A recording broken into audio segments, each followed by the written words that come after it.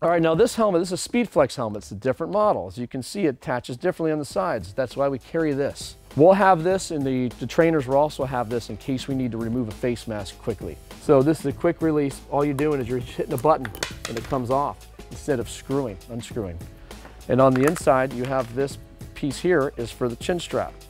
That way we can take the chin strap off if it breaks. Sometimes you'll have this strap break, which is the worst thing that can happen because it takes a little while to fix it.